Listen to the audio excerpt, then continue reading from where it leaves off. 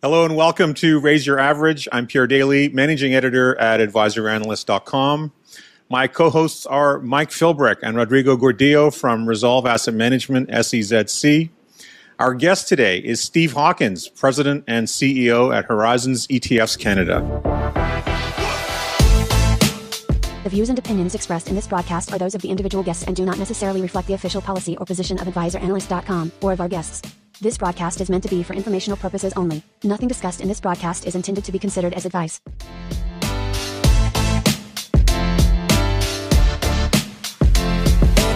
Steve, welcome to the show. It's great to have you. Pierre, thank you very much, and it'll be a great show with Mike and Rod, always entertaining individuals. Awesome. Not to mention yourself, the legendary Hawk. He's probably got one of the best handles on Bay Street. Absolutely. It really is.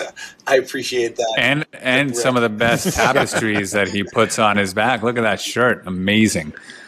Yep. It's all about the shirt game, Rod. Yep. Yeah, Always. I can't pull it off. I can't pull it off. I literally, this is the only thing I can do. Game. Where's the party? I think that's Horizons, always. Closely, you'll see some hidden message in there for sure.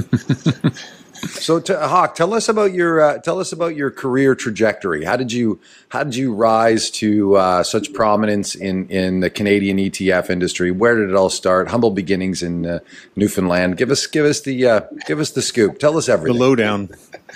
Hey, I started working on Bay Street when I was 15 years old. Worked as a runner in a mailroom, and really progressed myself from there. Obviously, had a lot of fun over the many years, but really was on the sell side of the street for a long time until I got my first opportunity on the buy side with Altamira Management back in the early 90s. They were in a huge growth prospect.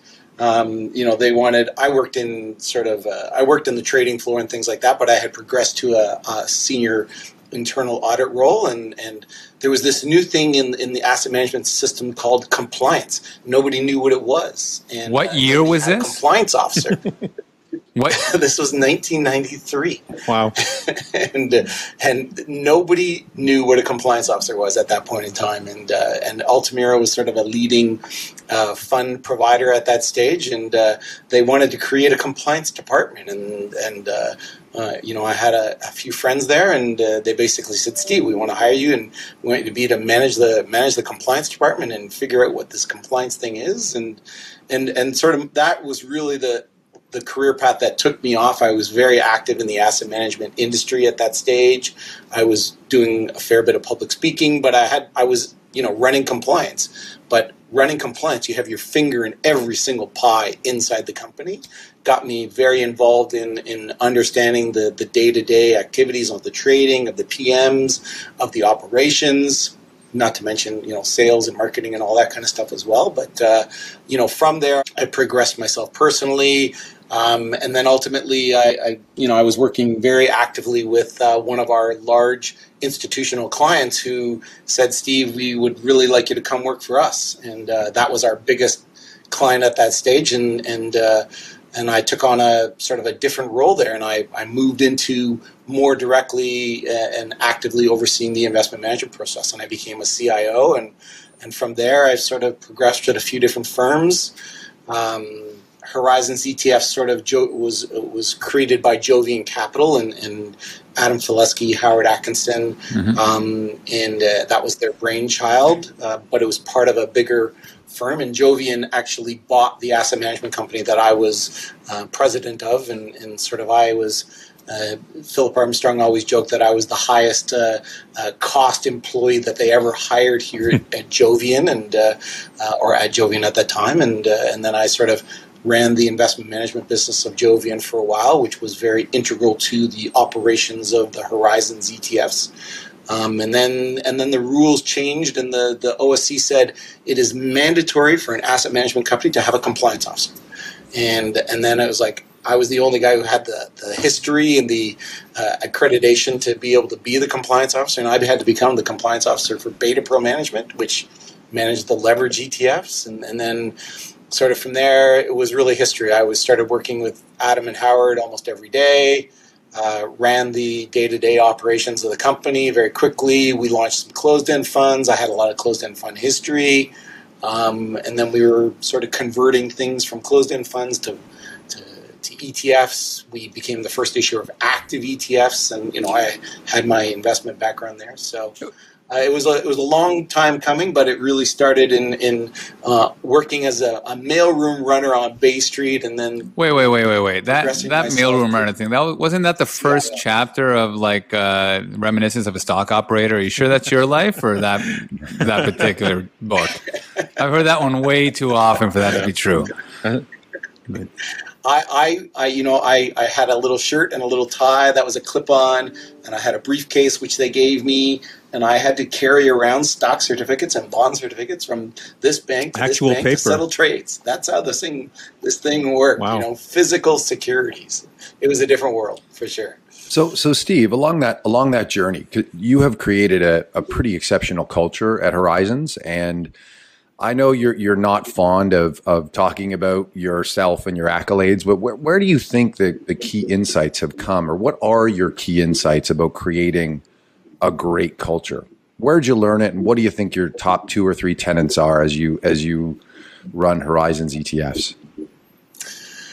It's hard to say, Mike, but the one thing that I pride myself is talking to the people on a very regular basis, keeping them informed, not hiding things from people or keeping people in the dark when they don't have to. This is not a business where like we're growing mushrooms where we have to keep them in the dark and feed them manure. This is a business where we want people to participate and work as a team. And I really try and support and promote the team effort. Everybody working together, everybody asking questions. One of the things that I have loved about my career is coming into work every day and trying to learn something new or being forced to learn something new. And knowledge, I think, is the absolute key to this business. I think it all connects everybody together, and people talking and learning is the most important thing from a team perspective. And so knowledge, whether it's me saying what's going on, what I'm thinking, asking for everybody's opinion, although I ultimately make the decisions on what we do and which way we're going, it's really getting that input from everybody else saying, hey, I'm thinking about this and this and this and this. And as a team, give me all of your feedback. I want this information. I have to try and distill this. And then from that, I try and make what I would be the best informed decision.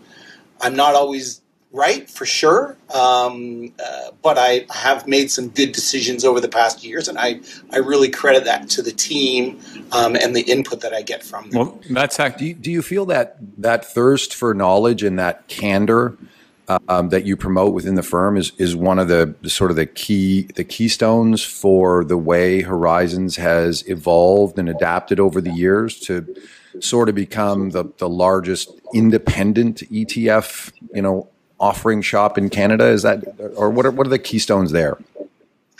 I mean, I'm very open about putting myself out there as an individual and as a firm and being able to work with people. I pride myself on being a very, very hard worker. I used to be the first one in the office and the last one to leave the office. That's not the case anymore. I'm still probably the last one here at the end of the day. But when it talks to working with partners, I try and talk to everybody. And this is a relationship business. This has to be, if somebody does you a favor, you've got to do them a favor. It's a very quid pro quo driven type of business as well. So it's working with a lot of people. It's having a lot of good relationships out there. It's if somebody does something for you, you have to make sure that you pay that back, tenfold kind of thing. And I'm not talking like a commission dollar or something like that. It's just it's ideas, it's generation, it's working together. It's helping promote somebody or a firm or another career out there per se. But it's really working from a team perspective internally, and working as a team externally as well with all of your partners and business relations. Yeah, I think that, again, I know you don't like to hear this, but one of the things that I see as a key aspect of the success of Horizons is that your personality as generosity of spirit, right? Like you said, it's not generosity of necessarily dollars exchanging, but giving yourself to the community, giving yourself to your partners, actually listening and trying to make it work. We've been partners for a few years now with some of the ETFs that we sub-advise for with you guys. And it's clear to me that generosity is a key thing. And then when I talk to everybody else at Horizons, it has trickled down for sure. So I think from a management perspective, I know a lot of advisors are listening to this. That is, especially people that are leaving the banks and starting their own businesses, that would be a key thing to take away from what I know about Hawk. So very much doing a good job there, my friend. Yeah. All right, let's get off the Hawk fluff. Okay, let's talk about me. So what are my favorite traits? Your favorite traits about me specifically? You first, Pierre. I'm teasing. I'm sorry. Well, as you know, guys, I like the work hard, play hard sort of attitude. So I'm not one to shy away from entertaining and being out there, but putting myself out there both mentally and physically for the purposes of the enjoyment of others. So it's all about working together, though. At the end of the day. That's awesome. Now, how do you go through the process at Horizons of sort of idea generation, filtering, and then the potential execution? So Horizons has so often been on the vanguard of so many investment ideas and thoughts, and some of them don't work, as you said, so you have to close them down or whatever. But many of them have been, smash successes. Whether we want to talk about marijuana, the recent foray into psychedelics. Uranium, I think, is another one where, a highly underrated, underloved asset class, and you guys launched an ETF in sort of the tail end or in the midst of a huge bear market in that space.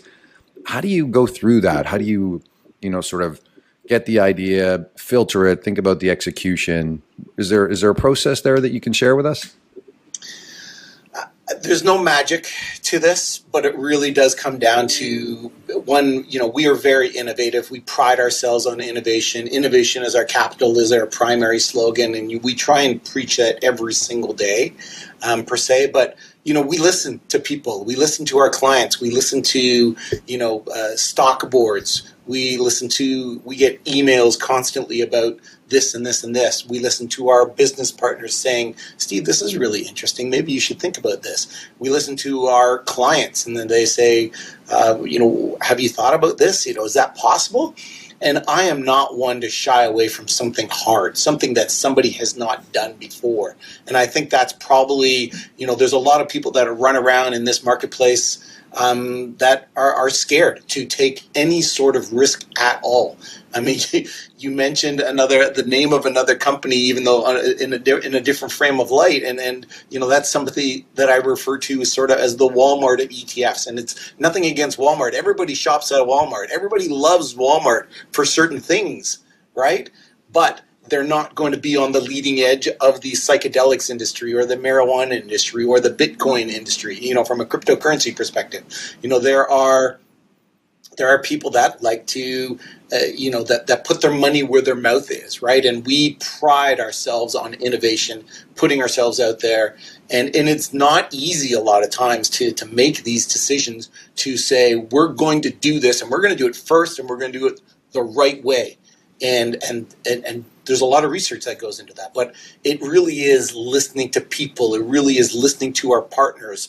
There's a lot of smart people that work at all of the banks here in Canada. They don't necessarily have the ability to do the things that we want to, but they can give us great feedback on how we necessarily might want to structure this, or it could be more efficient with this, or there's a lot of different ways to skin a cat. And again, I have a great team behind me as well, and it's working with the team, it's sitting down, it's planning these things out. But at the end of the day, Mike, the very first thing to answer your question is we listen, right? And that's what we pride ourselves on. And you've done a great job. It shouldn't be underestimated on the structuring side too. Something that you sort of mentioned implicitly in your comments, I would suggest is explicit. The structuring in some of the products you've done over the years has been extraordinarily thoughtful and effective, and answers a lot of questions for individual investors, whether that's on the tax side or otherwise, it's been very interesting watching that evolution. Yeah, well, we make mistakes, but we learn from those mistakes, and we never make the same mistake twice. That's when the volatility market blew up 3 years ago. I mean, we were right in the heat of it. We were the only product provider in Canada in this space, and then we learned that we had to adapt and change from that. Then the oil last year. I mean, when crude oil went crazy and negative for the first time in history, that really impacted us as the biggest crude oil product provider here in Canada, and we had to learn and adapt, and ultimately we're seeing some success from that, but we also saw a lot of failure and structuring and restructuring that we had to think of and move. So let's talk about innovation isn't free. Yeah. Right. That's one thing. Just as a final thought, innovation isn't free. It's a mindset you have to bring to the table, and it has its own slings and arrows that accompany it. But you've carved out an amazing niche in the industry in being able to. I wanted to say that innovation. Let's talk about embracing failure. Sorry, I just wanted. Yep. I just to go back to where Horizons, where you launched the first marijuana ETF, and then of course the ensuing success that came with it afterwards. I think there's two ways to look at it. I mean, I love the fact that you guys are independent and you're able to do things that the big banks and other large institutions, the behemoths, I mean, absolutely won't touch or can't touch. But on one hand, people can view that and say, oh, well, they can do whatever they want, they're independent. But on the other hand, I mean, from inside, it must have been an extremely difficult decision to make as well, to say, that's a really novel idea. Let's just jump in and do it. Let's do the bold thing. But there was a lot of sort of inherent perception risk as well, right? Like, what if we do this and it turns out to be the most colossal mistake ever? Right? I mean, and so it had to be a very well thought out, well-researched decision in order to actually have the courage to do it. It's one thing to say, oh, let's do this. This will be a great idea. What a progressive area to invest in. It's as bold as the activists have been on legalization. Yeah. I mean, sometimes when you're talking about a subject matter like that, I mean, you're just running into roadblock. This is a great idea. We should talk to these people. No, you can't do that. You ask somebody else, no, you can't do that. Like, I like people when they tell me, no, I can't do that, because that just keeps me thinking, and how are we going to restructure this? How can we move something like this forward? To Mike's point, I don't mind making mistakes. I tell my staff every single day, I don't mind if you make a mistake. You just can't make that mistake twice. Here with us, we put a lot on the line when we have come to market with the first, leveraged products and things like that, and we have put ourselves out there from a self-directed investor perspective. The only volatility ETF provider, the primary marijuana ETF provider, first globally thinking about it. But we've run into roadblocks after roadblocks after roadblocks, and it's really, talking with the team, sitting down, how can we overcome this? How can we overcome that? Working with our partners, restructuring things. And there is a significant process that you have to go behind the scenes. I'm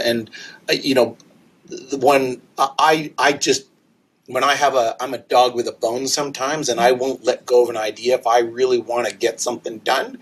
I have always been the doer. My job from day one, even under different management here, was to get X done. And I think you can say shit.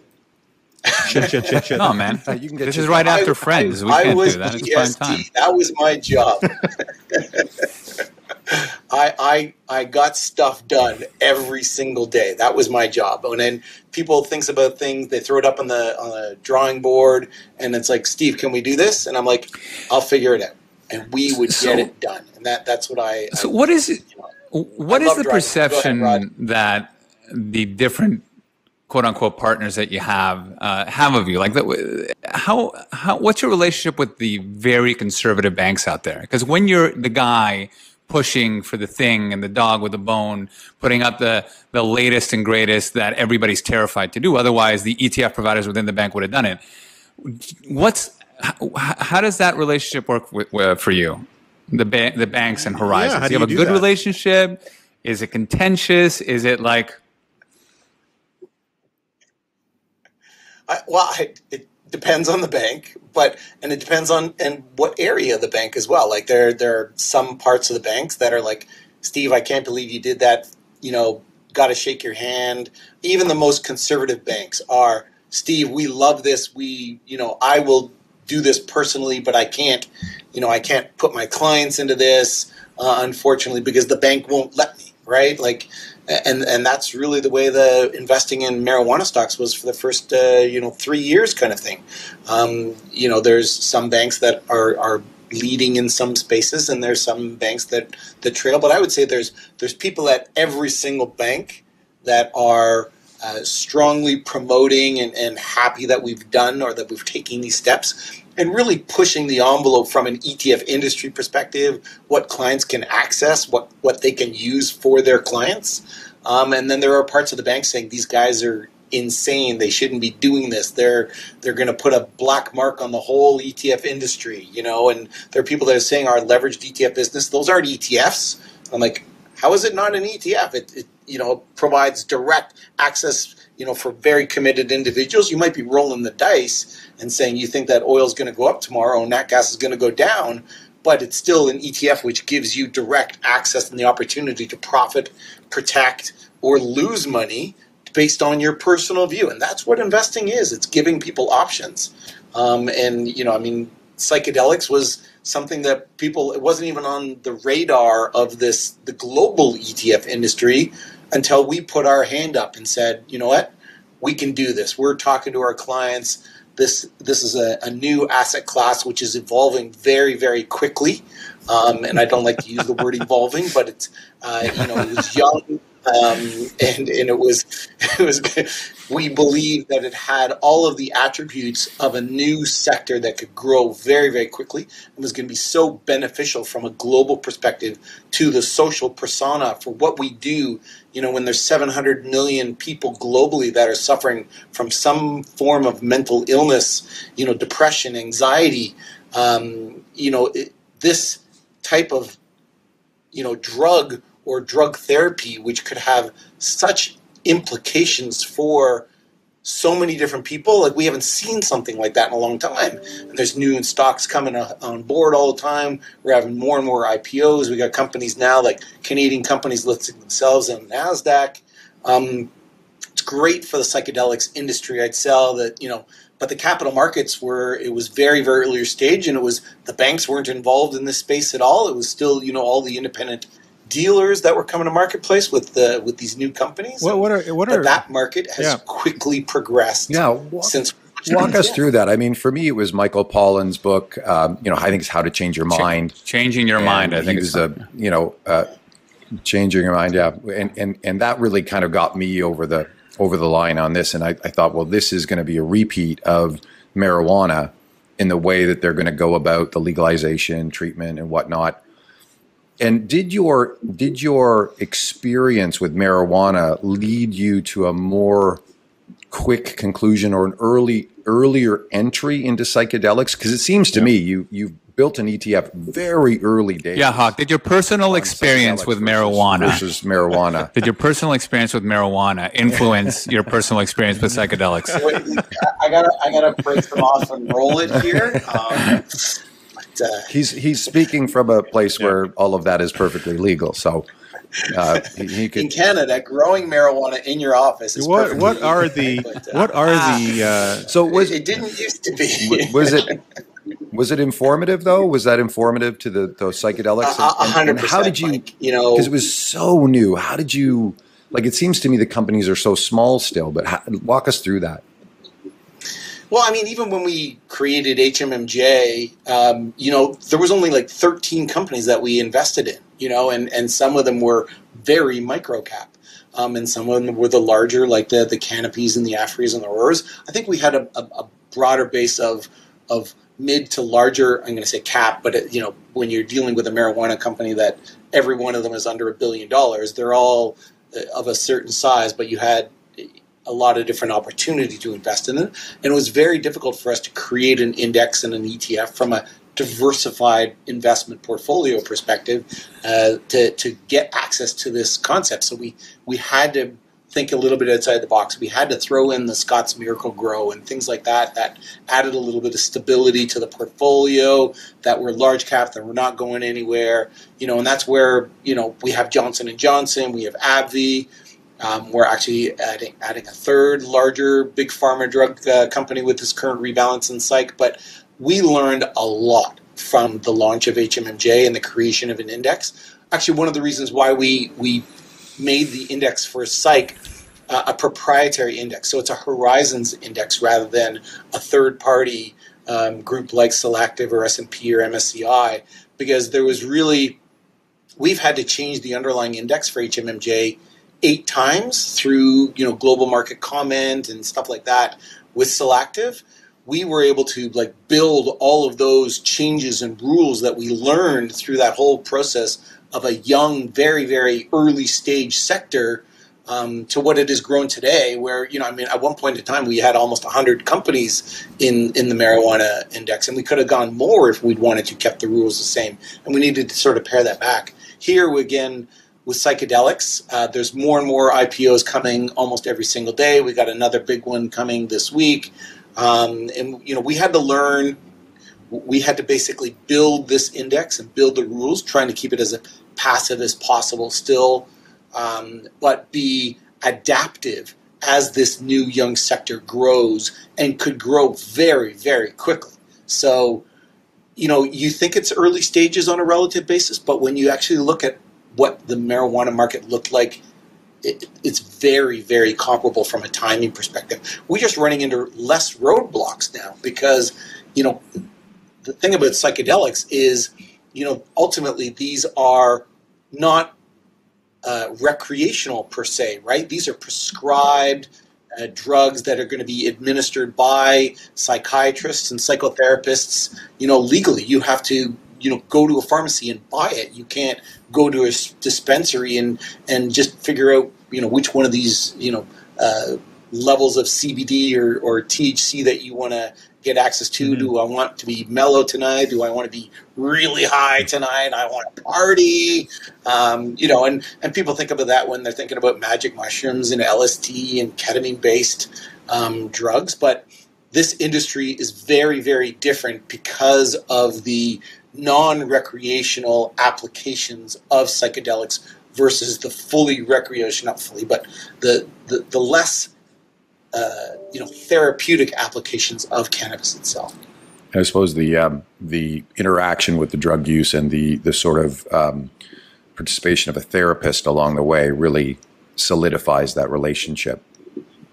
Yeah, for sure. I mean, obviously the illicit drug market, globally is a huge thing, but cannabis was primarily looked at as an illicit recreational drug until legalization here in Canada per se. But it's really the conversion of that illicit marketplace into a legal marketplace. And I can't tell you, I live right downtown Toronto, the number of dispensaries available to me are like Tim Hortons now. There is just, you cannot walk around, you cannot walk one block without a new dispensary being available, and you can just walk in and buy cannabis. That is not the case for psychedelics. We're going through full FDA approval, full Health Canada approval, and it's a different value proposition. Do you think it will be, though? Do you think that eventually it will lead to a recreationalization of some of the psychedelic molecules? Down the road, I think there is a possibility that we could get there, but we got to get the governments comfortable first in being able to prescribe this type of medicine and work. But the process of psychotherapy involving psychedelics right now is a very long process. You have to sit down with your psychotherapist for 6 meetings, and then you got to go through a 4-hour process of them using the drug and putting it into your system. It is not just going out and buying a joint and smoking it and getting the immediate benefits to it. So, the use of the psilocybin and the LSDs and the ketamine MDMA, these are all things that people have all thought about from a, rave and ecstasy perspective kind of thing. But this is a different marketplace. And although there'll be a target of some of that, this is really a social benefit drug from the perspective of curing illness. And it's not going out to have a party, which is very, very different. Yeah, it's been a massive breakthrough for the psychotherapy. I mean, it's not the antidepressants that exist out there and anti-anxiety medicine hasn't done better than placebo in trials. They're slightly better for a few decades. They've always been stuck there for 50 years. So, yeah. And so over 20 years. I think what was interesting is what pushed him in the US anyway over the ledge was the amount of PTSD cases of soldiers coming back that were committing suicide or not getting over it. They weren't making any progress whatsoever. And then the combination of these different drugs and different therapies and approaches to integrating the experience really has led to a massive breakthrough, right? So from a compassion perspective, it's a completely different ballgame than the marijuana space for sure. And I didn't answer part of Mike's question before. I was like, what stirred this on? And I think really it was a couple of years ago, and John Hopkins came out with some massive research that they did that actually showed that there were very, very specific, tangible benefits to the microdosing of LSD, to the use of psilocybin, to the use of ketamine for treatments of anxiety, depression, major depression, and PTSD, as you mentioned, Rod. These are things that are affecting so many Americans, and for then such a reputable institution like John Hopkins to basically turn around and do a 180, which was the real first advancement in almost 25 years into mental illness and the betterment and curement of mental illness. Yeah. So. This is not going away. Yeah. This is only going forward from here. The hospice care too, I think, was another major realization in helping people cope with the eventuality of their demise, oncoming demise, which I thought was an interesting way. And I think Michael Pollan covered that in his book too. He expected to get significant pushback from the medical community, and instead he got actual acceptance and the sharing of frustration with the drugs that exist currently. And that book, I think, is 4 or 5 years old. But, that the whole healthcare system around mental health was quite frustrated with the lack of progress over the last several decades. For sure.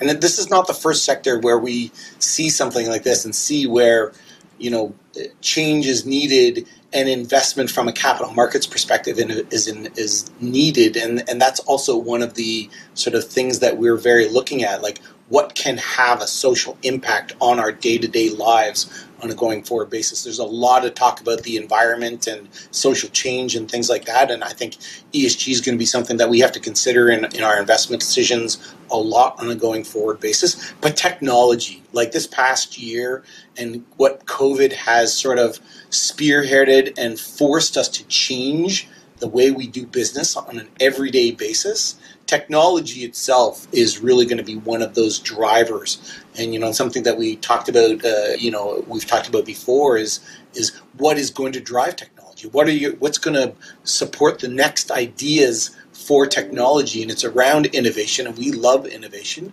But where does that come from? And it's one of the reasons why tomorrow, for you guys that are listening to this other times, June 22nd, we're launching Canada's first semiconductors ETF.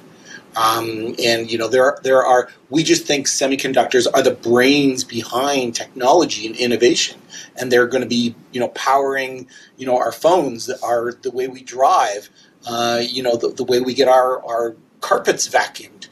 Every single day, chips is going to be involved, semiconductors are going to be involved in our lives from a technology perspective, and that's one of the reasons, again, I'm shocked that nobody else has launched a semiconductor ETF here in Canada. Yeah, some big ones in the US. Around the world kind of thing, but Canadians need a Canadian product, and that's why we're launching CHPS tomorrow here on the Toronto Stock Exchange.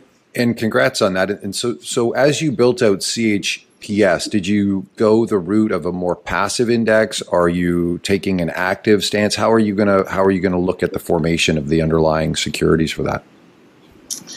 So we're looking at this definitely more passively, though we are using sort of an AI overlay to help us work with the index provider to, anybody who's sending out news releases and management reports and stuff like that, and they're talking about semiconductors generally, that puts them into a universe of potential opportunities, and then there's more research that's done behind that from the index provider, and then we're working with the index provider. But we really try to keep this sort of as a global, a large cap global underlying portfolio, and it was a lot easier to do than psychedelics, where we're having to deal with, when we first launched PSYK, we had some stocks that were trading at 12 cents and 13 cents. Here we're dealing with every company has at least $1 billion US of a market cap. Very different prospects for building an index and something passive. So we wanted companies, though, that are very, very focused on semiconductors, pure play semiconductors. And so that was very easy to do with the breadth of this marketplace, though it is sort of dominated by, a few Taiwanese and Asian-based companies like, Taiwan Semiconductor. But, something new, something different for Canadian investors to very, very specifically invest in. Have you given some thought to being innovative, being a leader in Canada on the active side? Have you given any thought to sort of the ARK Invest approach and sort of maybe being more active inside the ETF with the look-throughs and things like that? They have some bands with which they can operate. They don't, if they get lots of money in, they don't have to actually buy the same portfolio. They can give the market makers sort of a different portfolio as funds come in, and they can reposition the portfolio. Is there anything like that going on at Horizons, or is that already kind of baked into the active managers that are already there making those calls? Yeah, we haven't gone to very specific mandates like that. It's more sort of strategies as a whole. Like Kathy Wood's done a great job at ARK. I've known her for many years. I thought she was going to have a very tough time, and she did until, COVID happens, and it changes the entire investment landscape in the marketplace, which was fantastic for her and very, very happy for ARK generally. They have a spin-off here in Canada, which, sells the ARK ETFs through a Canadian wrapper kind of thing. Is there other opportunities for very specific strategies like that? I think it's really based on the underlying person and the talking head nature. And she's done so well in the US, like over the past year. I mean, she is a go-to speaker on CNBC and Bloomberg News and things like that. And that's great from a self-promotion perspective. It's hard to get that in end strategies without very specific targets kind of thing. And we love working with you guys. And I think, Mike, when you go on BNN, I'm always taping it in the TV in front of me and watching it and listening to you and listening to your thoughts. But it's very hard to sell the adaptive asset allocation strategy specifically to an investor. It's like, well, what does that own? Yeah. What is that? When it's the ARK technology ETF, and we know that it's up 150% year to date, and it owns, a crap load of Tesla in it. It's a much easier talking points than the Canadian ETF industry is. It's an industry that has to be sold. It's not bought like the U.S. I mean, we're dealing with an overall investment base which is less than 1/10 the size of the American populace of investors. And again, we're dealing with financial advisors and self-directed clients that want to understand what it is that they're investing in, and you need to talk to them. You need to be a person. You need to give them an idea. And, when you're dealing with, I would say, themes, I think the Canadian investor is changing the way that they're looking at that kind of thing. And COVID really sort of has helped democratize investing here in Canada. It has really given a lot of empowerment to the end investor here in Canada.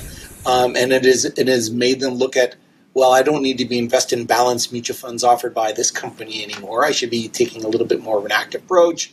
I should be looking at fees. I should be looking at themes. I should be looking at asset allocation. I should be able to rotate my own asset allocation. And how can I do that really easily and efficiently and cost effectively? ETFs. Hence why we believe ETFs is the way of the future from an investment product to choice perspective. We've never launched a mutual fund. We're only an ETF business, and that's why we're working with you guys at Resolve, and we're happy to be a partner with the with HRAA and our adaptive asset allocation strategy. One question I have with regard to that whole space, you have a unique advantage from the perspective of being innovative and, the team structure and taking everybody's opinion. But there's also some structural differences between Horizons and every other ETF company. What are those advantages that you've been able to kind of almost monopolize, no? And how did you get there? You want me to give away the secret sauce? Like, I don't know if I can do that. Like, yes, yeah. No. Just tell them. Just list the ingredients, but don't tell them the proportion of each.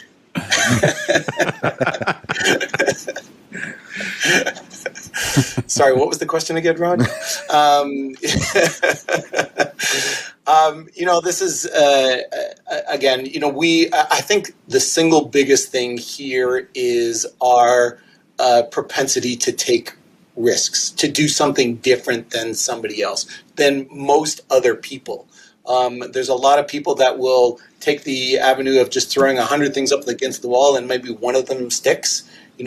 Going back to listening to people and things like that. I mean, that gives us, we've launched almost 200 ETFs over the course of my career here of 15 years at Horizons ETFs. We only have 94 currently listed on the stock exchange. I mean, we've launched and closed and launched and closed. But there are a lot more mutual fund companies that have thrown a lot of different strategies up and then ultimately closed those. And we see that, sort of as the way of the dodo bird. We really like to do our research and figure out whether or not a strategy is going to work, whether or not we have a client who's going to help seed and back and promote these types of products. And that's why we like working with you guys from a strategy perspective, because you're out there banging on the doors as well as my sales team. And you're helping promote an idea. That's easy for ARC to your point, Mark, because Kathy Wood is on TV all the time. She's promoting these concepts, these ideas, and just like that, people are, Kathy Wood. I like here Mike Philbrick. What does Mike Philbrick do? And we get to the bottom of what Resolve is, but then we have to go out. Well, I'm interested in what's this HRAA thing, and then it's like, okay, now we got to sell it. Now we got a little hook, right? And we got to think about it. There's not a lot of ideas where that just happens and it's bought. Marijuana was one of those. Psychedelics has been one of those. Bitcoin cryptocurrencies this year with Bitcoin and Ethereum is definitely one of those. But there have not been a lot of successes like that, over the past 5+ years in the ETF business. So what I'm hearing is that there's, what I perceive it as is that there's this execution alpha at Horizons, which is doing hard things that are difficult to bring to market, and then you bring them to market. And there's, it's almost like a VC model. Some of them are, there's a few that are massively successful. There's that belly of the curve that is, does well or has its ebb and flow. And then there's a few that don't work out and you soldier on. But you've got to be able to be willing to do the work. And that's, I think, where the excess return comes from, the excess corporate opportunity for the ability to embrace that hard thing, that, obstacle is the way, if you will, and fight through it in order to offer unique and differentiated investment opportunities for investors. And I think it's an interesting... For sure. I mean, go ahead. Go ahead, Rod. I was going to say, like I push my team and I push them hard sometimes. When I really, truly believe in something, I'm like, this is happening. This is what we're going to do. And you just need to get your head around what you need to do to make sure that that's done. And this is the deadline I'm giving you to do it. And they're like, no, I can't meet that. I need, an extra 2 weeks. I need an extra month. And I'm like, no, whatever else it is, you got to get your day job done, and this is what you got to figure out right here to get this done. And you know what? Sometimes I push people a little hard, but at the end of the day, people get rewarded for working hard, and people learn things from working hard. They learn from, I got to do this outside the box. I can't figure this out the way that I normally do things. And again, pushing people to learn is so very important in this industry. And I think one of the reasons why people like working here, people like, we just won Fund Provider of the Year. And a lot of that is the team and the dynamic of the work atmosphere that we promote here at Horizons. People, when they leave Horizons ETFs, and there's not that many that do, but when they leave Horizons ETFs, they always... And hire them back so you can be everybody else to listen. I love that you have the Yoda approach. There is no trial. I have one saying, you're dead to me. If you leave me, you're dead to me. But, and people know that about me. I joke about it. Sometimes it's true, sometimes it's not. But, I love the fact that I always get an email from somebody who's left me to take, a little bit more money here, or they think is a better opportunity there. And it's like, damn, I wish I'd stayed at Horizons ETFs.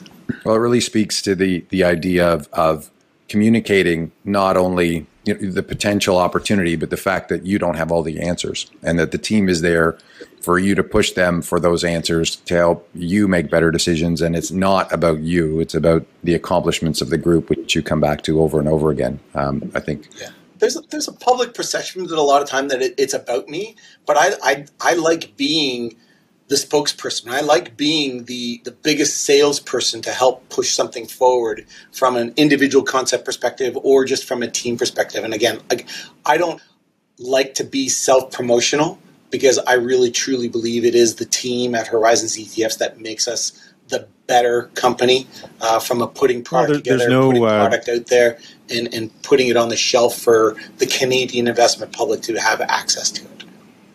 Rod, you were going to say something earlier, and I cut you off. There's really. I forgot. So Pierre, go ahead. There's no substitute for leading by example.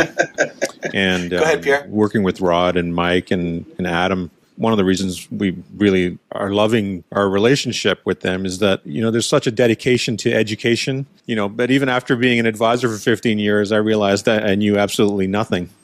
And then the longer you're at it, the longer you're in this business, the longer you the edge of the wedge, that you do know, the known knowns, and then there's the known unknowns and the unknown unknowns. That wedge just gets thinner and thinner and thinner with every year. But I love what Horizons is doing. I love what Rod and Mike and Adam are doing at Resolve, because they're really taking on the bold challenge that no one else wants to, because it is difficult. But once you understand it, it makes perfect sense, and it's you become more, and the more you are exposed to it, the more indoctrinated you are to the idea that so much more needs to be done than what's actually being done. And that's why it's the portfolio construction and adaptive asset allocation and risk parity and all of these very sophisticated strategies are more necessary than ever.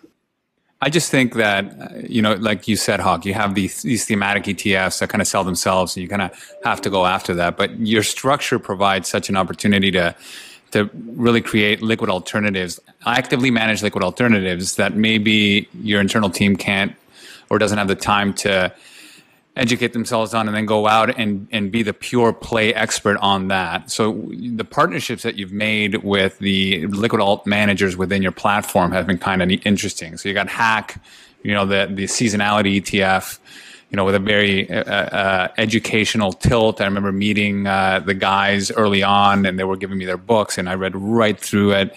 They were great and charismatic individuals. And of course, that's an interesting way to deal with it, right? Because that's normally what an individual asset management has to do on their own, because nobody else wants to do it for them. No ETF company wants to launch a complex ETF and a complex strategy, but you've been willing and kind enough to partner with guys like Thachik and Resolve, and allow us to partner with you in that education, right? So that's been interesting. And you provide a structure. Being able to trade futures in Canada is nearly impossible, but the structure that you provided allowed us to give access to investors something that would otherwise be really impossible to do without launching an OM fund. Well, and investors, I mean, at the end of the day, I mean, we're trying to help the end investor make better choices and give them the tools to make those choices. And working, a lot of Canadian investors want access to futures, but the difficulty in opening a futures account is immensely from a paperwork and a tax perspective, risk management perspective, and the fact that we can partner with a group like, and a tax perspective, and the fact that we can partner with a group like you guys who are very that I would say are futures aficionados, and you live in this space every day, and it's almost like a preferred share manager. I mean, there's so many different preferred shares. There's so many different types of preferred shares out there. You want to invest in preferred shares, you need a professional money manager that's going to give you access to the strategy, that's living in this world all day long. And it's the same with futures trading and what you guys are doing. So, I mean, yes, we have some products that'll let them do it on their own and get access to very, very specific underlying asset classes or sectors or commodities themselves. But at the end of the day, like, I don't mind trading that. I'm in and I'm out, and I'm in on a day basis, but I'm not going to long-term invest into leveraged oil up. I would rather let you do that for me, because you're watching it and you know when to rotate it from oil to gold to nat gas to volatility to the S&P 500 to T-bills, and having a strategy that accomplishes all of those things, has access to all of those underlying sectors and asset classes themselves, is very, very important, and can round out your portfolio from a tactical perspective, as well as as you said, an alternative type of strategy. So this is not just, you don't want to just invest into the S&P 500 and manage things, your history, lay it in the lines of the Warren Buffett way of doing things. People can't live like that. People need to do more. They need to learn more. And there are people that don't want to do that, but we're very supportive of the investor who wants to learn more and wants to, not necessarily risk more, but live a little bit outside of the box. Right. So you've got the democratization of finance, which Horizons is providing from a structural perspective. First and foremost, providing leading edge products, providing capital market enhancements to various areas like psychedelics, where that's going to create more research and more positive impact socially. Plus, I think you're saying, hey, it's morally presumptuous of us to not have a 2x whatever ETF it is, up or down, because I'm going to leave that to the investor to decide what to do with that. Whereas most other firms will say, well, no investor could handle that, so we're not going to offer it, which again, I think that comes into that moral presumption. How do you know that you're that presumptuous on behalf of the individual investor that you should make that call? So that big brother type of thing, I love that you directly go against that. I wonder, having a top ETF mind, I would say globally, because it's not just Canada that you're involved with, and the HRAA Asset Management that owns Horizons. I know that you're involved with that corporation as well, as you think globally about the ETF sector. What do you think are, sort of looking out the next 5 years, what are the major opportunities in the ETF space, and what are the major threats? What are you seeing from that perspective as a global leader in the ETF space? Well, let me start with threats. So I literally don't believe that there's a new investment product theme that could take away from ETFs. I think ETFs, have up until this quarter of this year outsold mutual funds in Canada for the past 4+ years. In the US, ETFs have outsold mutual funds for the past 10 years. I really think that the ETF will be the investment vehicle of choice going forward for investors. You're always going to have some very private strategies and seg funds and stuff like that the banks will promote. And unfortunately, our industry, the asset management industry, is really controlled by the banks from a distribution perspective. They own 80+%. So you're not going to be able to get away from bank-owned product per se, but you have to give products that the investor wants to hear and talk about, and is something that is top of mind every day. And I think we're, again, being innovative and first to act with that type of thing. So ETFs are here to stay. We have fee changes, regulatory changes that are happening every single day. And I think those are only going to be beneficial for leveling the playing field and increasing the optics on ETFs for investors going forward. With that as well, I think ESG is, again, I mentioned it earlier, it's a big subject matter. Canada is way behind Europe when it comes to that, and the U.S. is even farther behind Canada in that regard. But it's something that we have to talk about every single day. And as our fiduciary duty is now not just a fiduciary duty. We have a social well-being that we have to think about with our investment decisions. So I think passive investing and active investing are going to be very, very important. I think the financial advisor is never going anywhere, though. We've got the robo-advisors, we've got self-directed investors. We have 4 times as many self-directed accounts opened in 2020 as there were in the past 3 years combined. Those are big stats when you're dealing with who is going to be investing and how they're going to be investing going forward. But I think there are some global themes. Again, technology is not going anywhere. It's going to change. It has changed the way we've done business over the past year. It's going to change. Innovation and technology is going to continue to drive how we invest, how our markets. It's going to affect every single day of our lives. Who can live anything, do anything without having your phone at your hand, in your pocket all day long? We're on a computer, we're on video. Computers and phones and technology is essential to how we live our lives every single day, and that's not changing. That's gonna drive the markets going forward. But we're still a fossil fuel driven culture, and to the extent that electric vehicles are very important. But I think green energy is something that we have to be thinking about.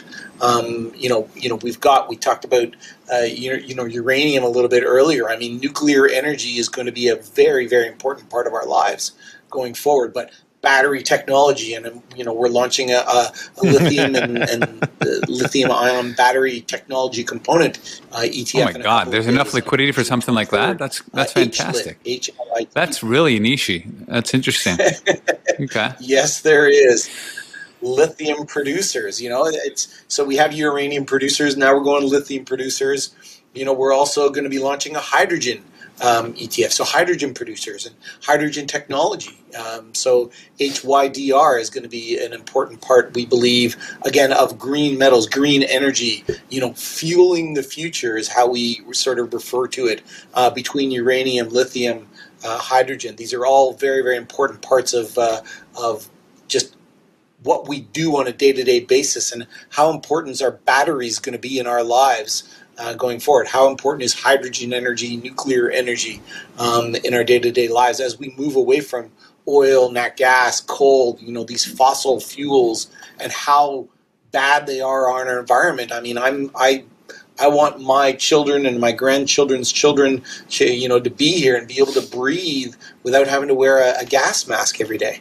And, we've gone through enough of that with COVID over the past year, wearing masks every day. We don't want our children and our children's children to have to wear those things going forward, just to breathe a normal piece of air without even being disease-free or, virus-free and having overcome that huge hurdle that we've had to overcome. So there's a lot of great themes that are going to be happening, I think, and a lot of evolution in this, in the thematic space over the 6 months. We saw thematic ETFs in the U.S. in the past year just blow up, like just huge trends towards that space. It hasn't happened here in Canada yet. It started to happen in Europe. It's already happened in Asia, and I think more and more thematic ETFs are going to be a very, very important part of everybody's portfolio going forward. But you can't take away from the alternative type of investment as well. Themes are an alternative type of investment.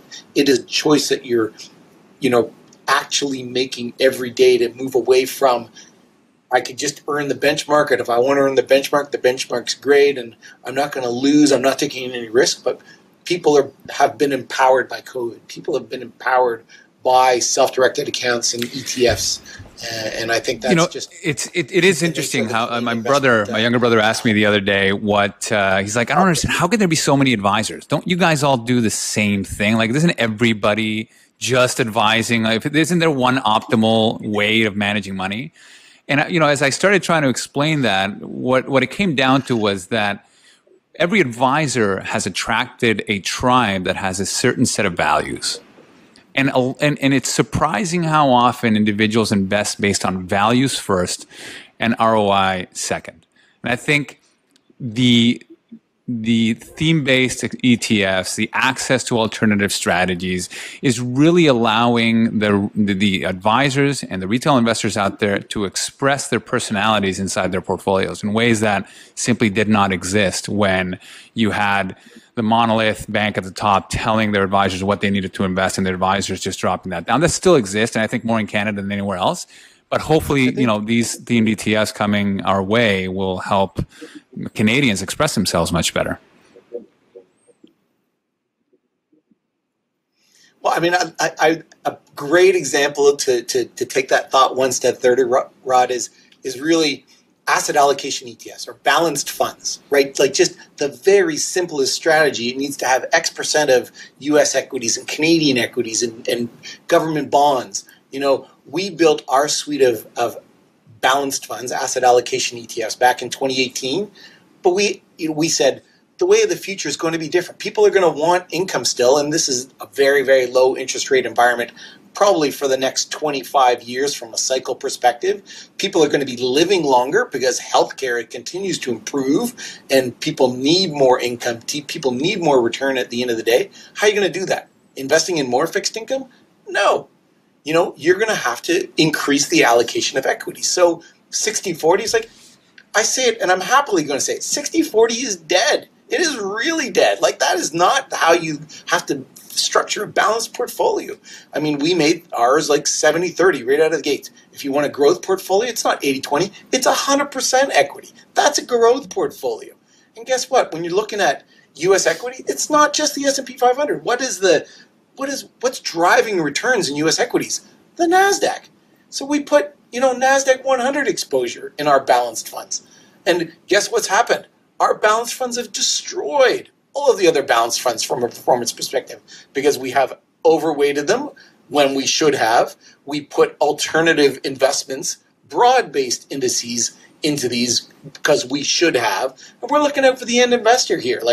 But guess what? People still gravitate towards the very, very simple to understand base strategies offered by several of our competitors, who we are like a balanced fund outperforming on a one-year basis by 10% or 12% or 15%. That's not really something that people have ever heard of ever before. But guess what? It's happened. But people have a very different mindset of investing, and some people are, not thinking about the future, just thinking about, let's just play it safe, and we'll do it the simple way and the normal way that people have always done it for the past 50, 75 years, and 60-40 is the way to do things, and I'm going to be very, very risk adverse, and some people work that way. I think the majority of Canadian investors are starting to wake up, and this past year really, really helped them move that mindset forward. I think speaking of advisors and investors, advisors are craftspeople. They're builders, right? You all have access to the same tools, right? Like a whole stable of ETFs at Horizons, for example, or the industry itself, and just like some craftspeople build wooden boxes, and other craftspeople build fine Swiss watches, right? You either, you have a hammer and nails and you can build a box, or you have a whole set of very sophisticated tools and you can build a finely made a finely tuned watch. And so, maybe the hammer and nails is some of the simpler thematic focused ETFs, which allow you to do or buy a basket of one kind of security. But then you have the fine watch, the finely tuned Swiss watch, which is like what Resolve is doing, right? Which is like what you guys are doing, building very finely tuned portfolios. And every advisor is a craftsman. They can build a portfolio which can be a very simple, wooden box, or they can build a portfolio that can it's be. Been 10 years ago. You couldn't do a that. finely tuned. You could watch. only build a wooden box. It's been amazing how the technology has grown. Exactly. I think there's still a massive learning curve. As you said, Steve, the 60-40 portfolio is dead. Just to be clear, it's not just dead. How many investors? Yeah, totally. It didn't even dead cat bounce. But Peter, I would say, to your point, financial advisors have also they are relationship people. And when I first met Mike, he was a client. He was a financial advisor, and he was working with a group of guys, and they were using our products as tools. But his client base, from my perspective, was built off of Mike and his personality and his outgoingness. And I loved going out to dinner with Mike and some of his clients and bringing him along, and the stories he can tell and stuff like that. He's got 10 times the personality that I do. I wish I had 1/10 his personality. I'm not sure about that. But to that end, when he got together with Rod and Adam, and I sit down at a lunch with these three talking heads, and I'm like, how are these guys going to work together? That's just not going to happen. They all are strong personalities. They're all their own boss, and there's just no way that these guys can collectively work together. They proved me wrong. They actually are. They're a great team, and they work together, and they collectively have some great inputs from an advice perspective for our clients, for financial advisors to hopefully listen to from a tools perspective. And I just wish that, there was a BNN reporter talking about adaptive asset allocation, at least 5 or 10 minutes every single day on TV, rather than marijuana. Every single day there is an interview on marijuana, right? But there isn't on adaptive allocation. There really should be. There really should be on balance. There really should be on 60-40. But the stories go where they're going to get the most readership and viewership, and it's a lot more fun to talk about thematic than it is the boring long-term allocation to the risk premiums that you get over 15 years for sure. Absolutely. I mean, I love talking about ETFs. I love talking about derivatives, because a lot of our business is built on derivatives and structure and tax efficiency. And I love talking about marijuana and psychedelics, because they are so interesting from an ultimate end user perspective, and they're topical. And there's something that you can bring up and have fun with. And they challenge the current paradigm too, which is, I think, one of your strengths, Steve, is that you're not afraid to challenge the paradigm. And I think, as you mentioned earlier, Rodrigo, advisors form tribes, right? You're managing a utility function of a group of investors that have a certain view, and a good advisor takes into account, what is the proclivity for the end investor to want to have a portfolio of these thematics, and then balancing off that against what is a responsible structure of a portfolio with an allocation to more normal base type portfolios, and making sure that that client feels fulfilled through the expression. And I think what often people miss in that tribal view is, our value system at Resolve is to make sure that our investors actually have the best realized risk-adjusted returns. And what does realized mean? It means that what are you going to stick to long-term, right?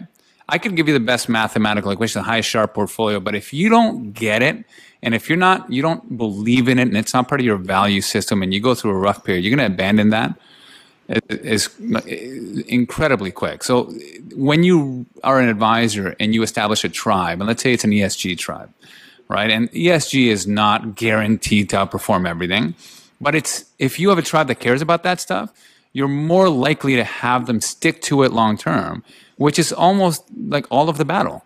It's being able to stick to a methodology and a strategy long term, and that comes down to belief systems, and it comes down to being part of a tribe that is part of your day-to-day conversation. So this is it. This is the important part. You don't need to strive for max Sharpe. You need to strive for max stick-to-itness, and all these tools allow you to create those strives. It's a great new world. And you know what? You've said Hawk, that COVID has changed a lot of things. I'd actually never heard that before. I think I understand why, but why do you think COVID has made this much more? Has advanced the mission of using these unique tools more for the general society? Honestly, it's empowerment. Like, it really is. Like, investors are at home. Investors have more time on their hands to actually pay attention to what's going on. People are like, oh my God, fees actually do matter. Why am I paying all of these fees for this mutual fund, this simple balanced mutual fund, when I could be in something else that for 1/10 the cost and better returns? And it's like, well, I can buy that myself. It's an ETF. I don't need to be invested in this large bank balanced fund when I could be invested in this high growth technology ETF, and I could create my own portfolio. Again, ETFs have really empowered investors. Self-directed investing has changed completely, and I don't think it's going away. I think there will always be a mindset of people that always need financial advisors.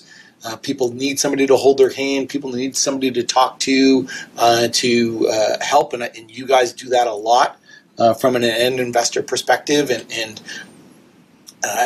But this investment landscape is significantly knee-jerk reactionary, and there's guys like you and funds like you which are proactive and not reactive. And unfortunately, a lot of the investment landscape out there is reactive. And people, when people's self-conscious, when people's gut reactions take effect with respect to their investment decisions, unfortunately, it's usually the wrong decision. And we need people that can stay the course, that can believe in a strategy, have a mindset, use a financial advisor to help hold their hand, stay calm, not make rash decisions when it comes to changing things, when they're actually, the capital markets is always going to be, there's always ebbs and flows. People saw that a lot more proactively last year, but COVID itself, the governments and stepping in and supporting the entire capital market ecosystem, from stocks to bonds, putting more money in the end Canadian and end U.S. investors' hands and giving them the opportunity to make investments. That thing is that has never happened before. And there's just been more money flooded our system in the past year, and all of it is from the governments at the end of the day. And that QE is going to end at some point in time if it hasn't already. But so much money has come into the system, and people are chasing returns. People are being reactionary to positive returns rather than negative reactionary to negative. Steve, returns. how are you seeing that the massive flow to passive investing changing the market structures at all? We've certainly heard a lot about that in the U.S. markets from guys like Mike Green and Corey Hofstein about how these passive flows, ongoing, systematic, are impacting the allocation to companies within the indexes. Are you paying much mind to that? Are you seeing that at all? Are you seeing that in Canada at all, or is that a bit of a U.S. phenomenon? Is it passive investing gone too far, or what are your thoughts there? I don't think passive investing can go too far ever. There's just as many active mandates that are competing against each other for performance in dollars and investment in these companies. Same with passive investments. There's more indices in the world than there are individual stocks listed, right? Like, you can slice and dice this world in so many different ways. But I can't think of, will this fixed income market be driven by this bond ETF and ebbs and flows into this bond ETF? I don't believe that that's the case. I think the capital markets itself is too efficient for that, per se. I think there can be points where it could be a little bit more scary, and you need to be a little bit more timely when it goes to getting in and out of different things. But I think the new active is really the asset allocation of passive, per se.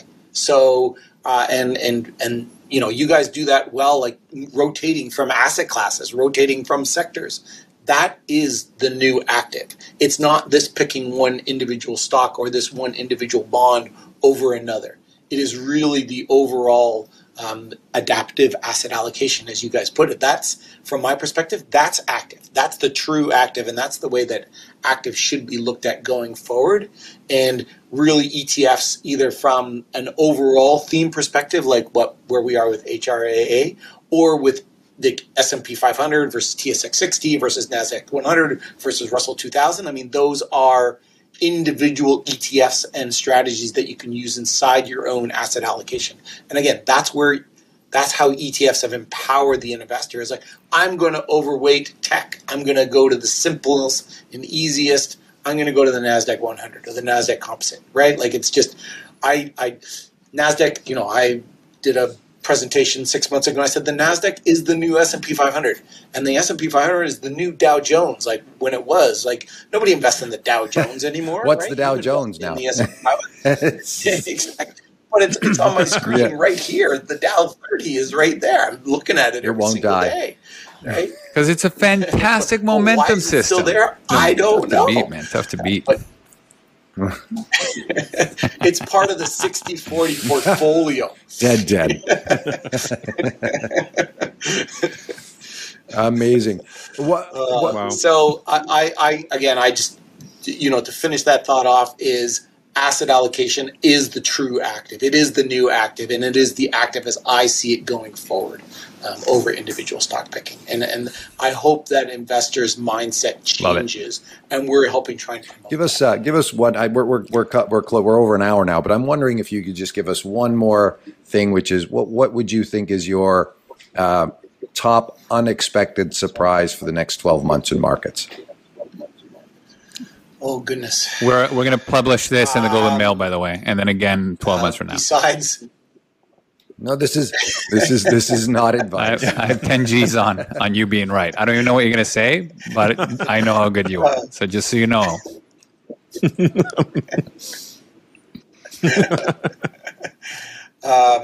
If people are looking for stable long-term investment returns, they should not be looking at cryptocurrencies. I looked at cryptocurrency as an asset class that I can play from a day-to-day volatility perspective. We're going to see and continue to see huge volatility in the cryptocurrency place.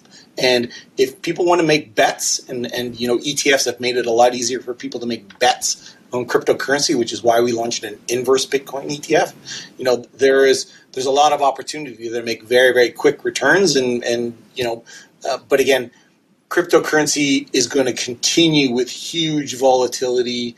It's going to be up and down 5%, 10% on a daily basis, but it's never going to be a real asset that is backed by something tangible at the end of the day from a need perspective, like oil or nat gas or gold or equities. You have to look at it as truly alternative. Don't bet your life and your future on cryptocurrency. That's the one, overriding is there's just been too much hype to the sector, which there's so much risk to overall. I like people who can trade cryptocurrency and actively trade cryptocurrency, but not everybody who invested in cryptocurrency at $10 and it went to 60,000 actually made money. There's a lot of people that lost money during that process. So for us, like the Canadian investment landscape, I think is just continuing to mature every single day. I love the empowerment that ETFs have given investors per se.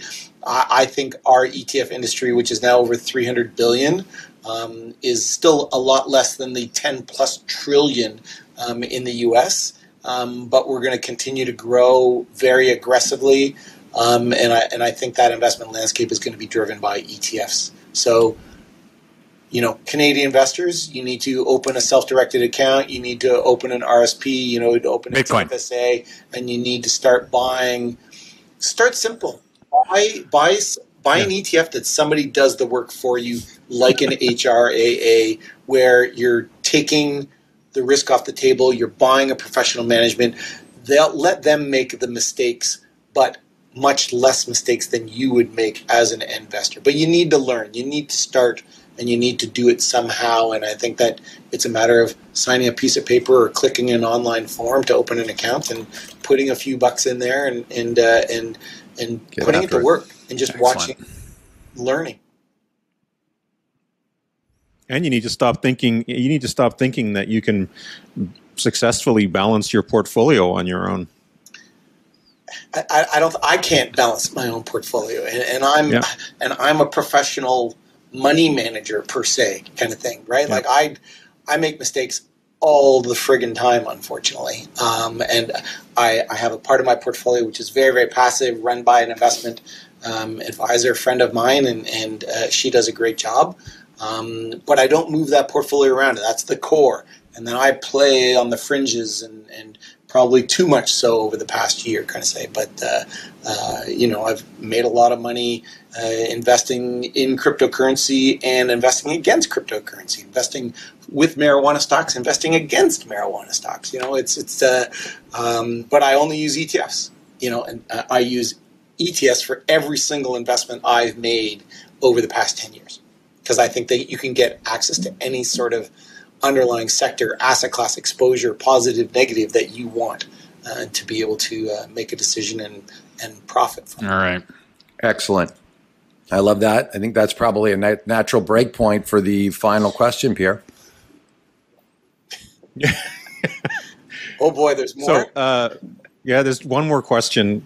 This wouldn't be Raise Your Average if we don't ask this question at the end. Steve, would you rather spend a week in the past or a week in the future, and why? I've never had that question before, so let me think about that for a second. I mean, there are. I love the time of the early 1900s and the way of life and just the way that people lived their lives back then, but long before the 30s. But I don't want to be ever involved in a global war, dealing with World War I and World War II and the pre and the post and all of that stuff. I just couldn't handle that. So if I could avoid those periods of time and just enjoy life and be successful in at those times, I would love to be able to take. It's like I'm a 50-year-old now, and I would love to have known everything that I know now when I was 18 years old, right? And how would you have lived your life differently if you were that smart or that well seasoned from a knowledge perspective? You could avoid making the many, many mistakes that you do. But that said, I think there's so many things that we need to look forward in the way that we live life going forward. The improvements that are to our medical system and health system every single day. I'm a guy who has back issues for a 50-year-old, and there's no spine replacement surgery, there's no disc replacement surgery right now. But what could there be in 5 years, and how much better could all of our lives be better without mental illness, without back pain? And if these things can be solved easier and more efficiently in the future, like, I would love to live 20 years from now when I could go into a doctor's office and he could give me a pill. And you and me both, brother. Disc in my back. Can't wait. That would be amazing. That would be. So I think there's some positives and negatives, Peter. But if I had to pick one, I would probably want to have the knowledge that I have now and go back to the 1910 would be on the first cars and the way of life that they had back then. Awesome, very entertaining. Love the old movies. Love it. And the pandemic. Yeah, go through the Spanish flu. And the pandemic too. There you go. Well, there you go. Yeah, it's funny, isn't it? When you can think, like, if I could just take all that knowledge that I have now back to then, right? Well, I feel like we're going to live for 100 more years, so you're kind of in your 20s right now, given where the way technology is going. You're good, baby. You're good. You're going to crush it over the next 100 years of your time at Horizons. All right, gentlemen. Love it. Steve, thank you so much. Steve, thank you so much. Guys, thank you very, very much for having me here today. It was lots of fun as always, and I hope that your clients and the viewing public can enjoy this discussion. I hope they can actually sit through my rambling. We loved it, man. They're going to love it. They can. Awesome. Thanks, Hawk. Yeah. Thank you so much.